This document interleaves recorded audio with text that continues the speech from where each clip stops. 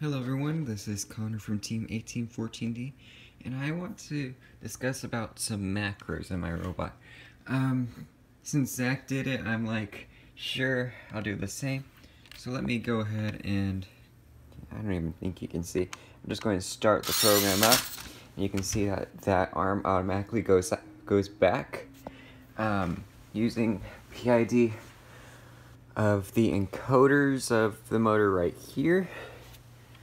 Alright, so to start everything off, the intake is controlled by these two buttons right here. So if I hold this button right here, there we go. Now, kind of like what Zach's doing, I'm doing exactly what he does as well. So it goes in, and you can see that when the first ball is in, it goes a little bit slower too. And that bumping that you see right there is to help make sure that the ball would go into the puncher without any problem, because there's times where if you intake, the ball would like fly out if I stop. So what happens is that it stops for just a couple of seconds to make sure that the ball would go in once the drivetrain is at a good enough speed. But I always drive my robot a little bit too far from its limits. So during the first round of eliminations, I wasn't able to intake one of the balls and it just flew out. But for the most part, it did work. Alright, so now let's bring the second ball in. And it properly indexes it right there. Now, the best part of having an ultrasonic right there is it will sense if the ball would, if the second ball would jam up. Because of this part right here, if two balls go above and don't go into the puncher, it would actually jam up right here, right in front of the ultrasonic instead of actually going out. So, see, let's get two balls in. Well, it seems like it did that properly, but you can see that the ball fixed itself right there. There is a limit switch there, as well as a limit switch. Where's the second limit switch? Not a limit switch, a line tracker right here, and a line tracker right, hard to see, right here. Yeah, right there. There's 1, 2, 3 line trackers and one ultrasonic right there to make sure that the ball will get properly indexed and both balls don't leave the robot as much as possible. As I said, it didn't work 100% when you're driving very recklessly, but for the most part it did. So bring it up, and it fixes itself. Let's try bring up that scenario of the balls jamming. Let's see if I can do this. Like that. So you have two balls that jam up like that. I hold it, and it automatically fixes itself. That is really good when there's times when the intake is spinning 127 and there's two balls right next to each other. Because sometimes the second ball pushes it up, kind of like in that scenario as I showed, and it automatically fixes that. Okay, so for the puncher, let's turn this around.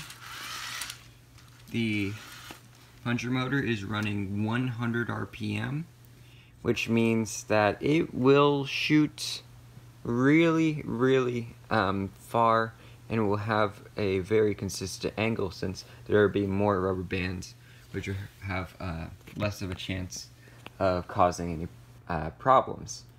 The angling mechanism is running a 1-to-1. The motor is right here. It's not here. It's actually on a, is there a way to turn on the camera? On the flashlight? No. But you can see that right there, there's an axle. Right there, there's an axle, and it extends across. And I'm having a shaft collar with a screw onto it. Let's see if I can lift this up. So you can see right there is the angling mechanism. You can see very closely that there is a screw that has that zip tied onto the one bias, in which there's a shaft cover with the screw that's screwed onto it. So that means that it will have less slop and allow more torque without breaking. Also, we had a problem with balls getting stuck under here, so during Worlds I put zip ties on it. So if the robot tips forward, the ball won't just fly under like what has happened during qualifications at Worlds.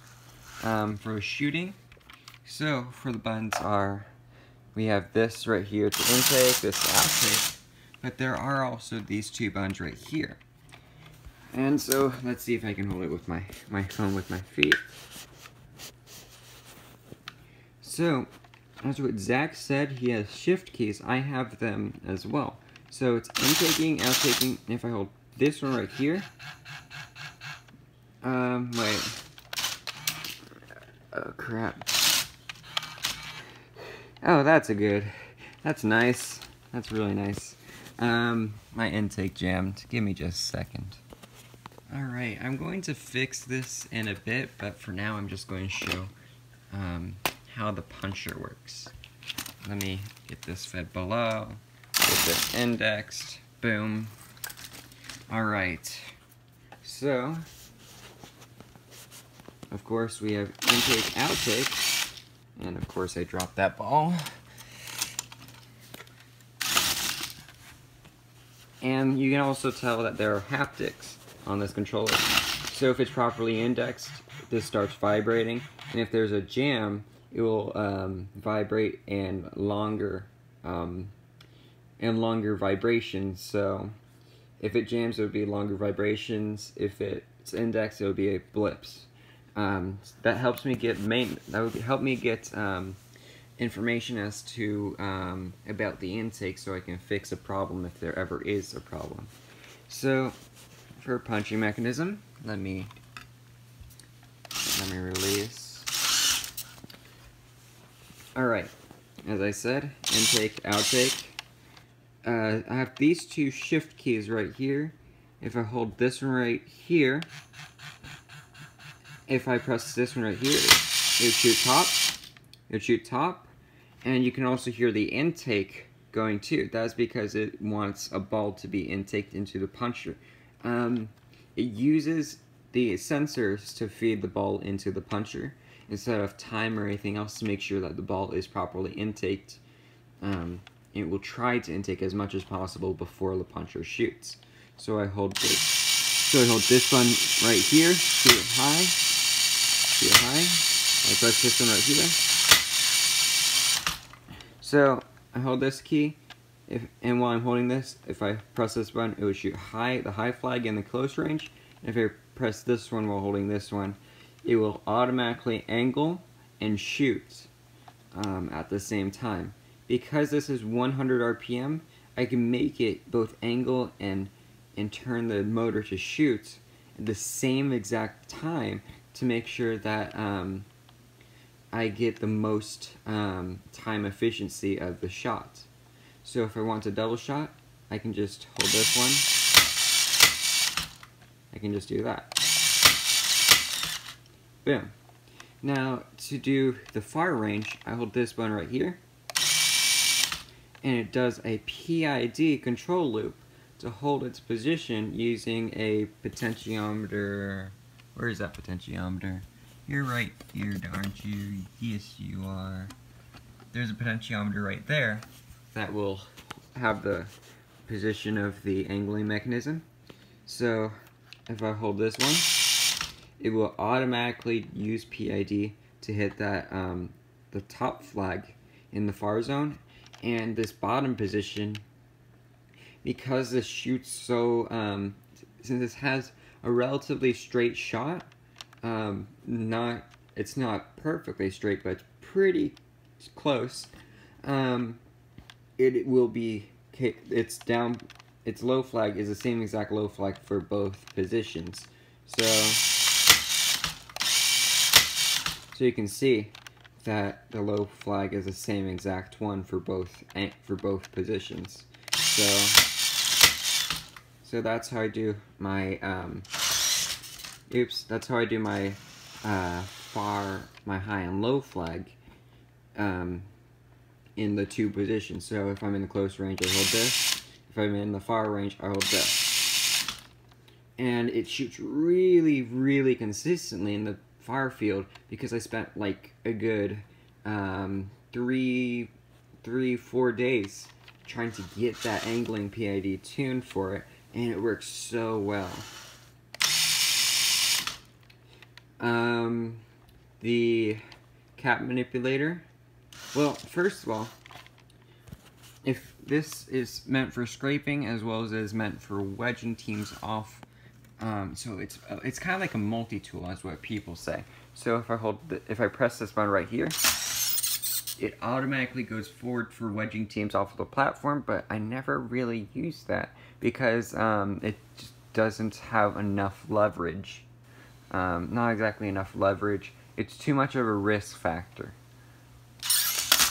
Alright, so whenever I want to intake caps, I press this one right here, and you can see that the puncher automatically goes forward. This puncher is perfectly fine with dry firing. Nothing does get damaged, but the main reason why I do that is because the pull, when it's here, when this puncher is reeled back, this puncher is just so close that it actually does affect this angling mechanism right here. It really does suck, but it is what it is. So it fires when I activate the intake. I hold this. This is from Starstruck. I've done this during Starstruck, so I'm kind of used to it. So I hold this one right here, and that will intake the cap. And if I hold both, it goes up. And if I release the bottom one and just do the top one, it scores it. So I do this, this, this. Hashtag Puncher Gang. I'm part of Puncher Gang now. Dab. Bye.